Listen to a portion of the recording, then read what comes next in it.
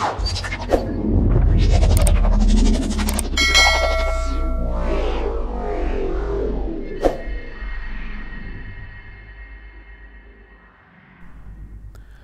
everyone, welcome. I'm Pestridge. Welcome to another P3D video.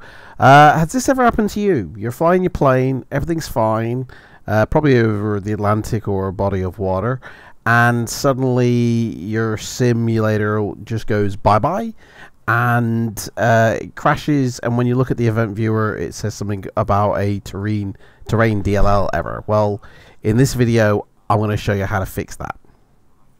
So when you bring up the event viewer here, you can look under Windows Logs Applications, you'll have an error here, it'll say terrain DLL.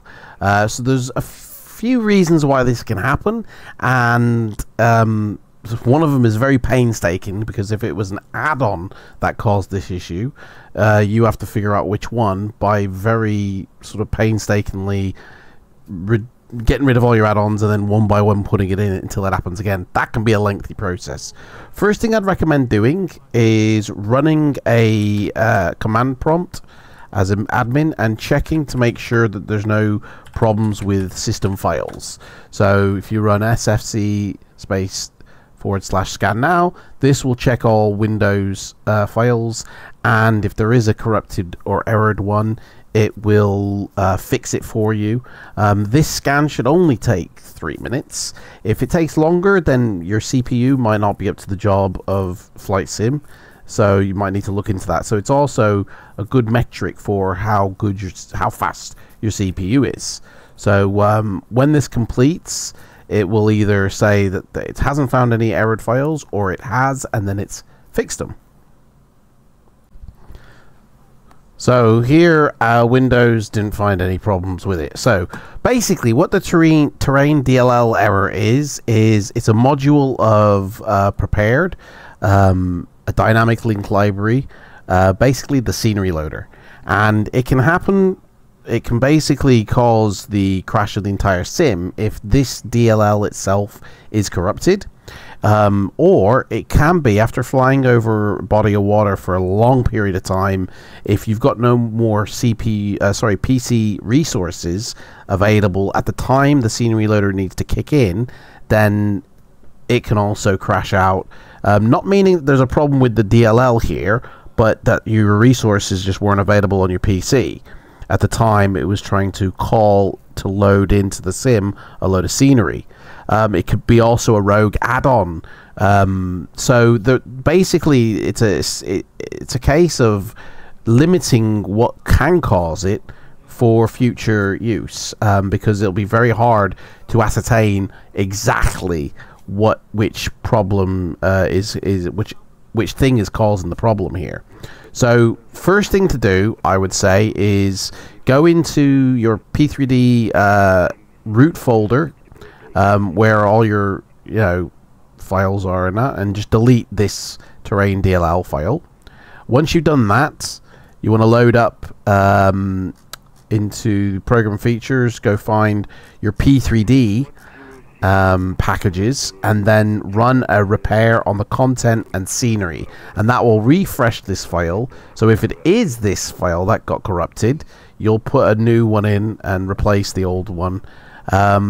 Also, another thing you can do is also run a repair on any .NET or any net runtime on your PC. So if you go to the M's, you see here we've got .NET runtime 5 and 6. There's also an SDK I could run here. It's easy, just click on it, click change and repair, and then it'll, well, sometimes it will ask you to go find it on your PC, so you'd have to download it, but most of the time it will just run it from there. Luckily I've got a backup.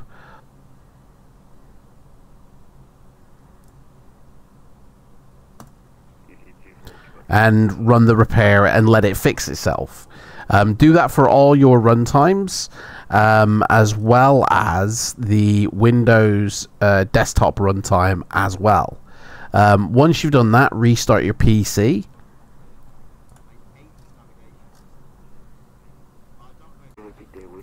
Once you've successfully repaired all your run times, restart your PC, rerun the flight to see if that same error occurs at the same spot. If it does, it's then going to be an add-on.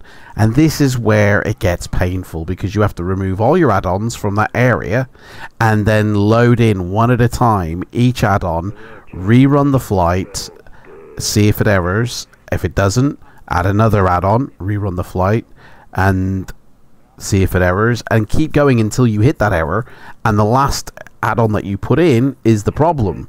And once you've isolated if it is an add-on, you can then have a look at that airport or whatever scenery item is causing the terrain DLL error and see why.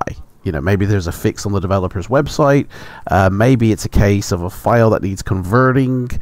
P3D can't read it or load it into the sim because maybe there's some elevation data within the airport problem. You know, at least you figure out why. But one of these steps will fix that error, and we'll fix it. Now, DLLs can get corrupted all the time on your PC just by sitting on your hard drive. So don't think this is a fix forever. It's just a fix for now, because a Windows update can actually corrupt files, or they can just be corrupted over time anyway. So unfortunately, this isn't a 100% cure forever. It's a cure for now. You know, plus, you know, you could have other issues in your sim in other locations of the world that still would trip this same issue up, and until you fly that route, you will never know. But it will fix it for now. One of these will. Anyway, thank you so much for watching. Don't forget, I run a giveaway every month. Give away 50 euros of sim market vouchers for FLIGHTSIM. To be in with a chance, all you have to do is be a subscriber to my channel and put a comment down in any one of my P3D videos. And at the end of every single month, I go live with a vlog to announce the winner. Take care, and I'll see you in the next video. Bye-bye.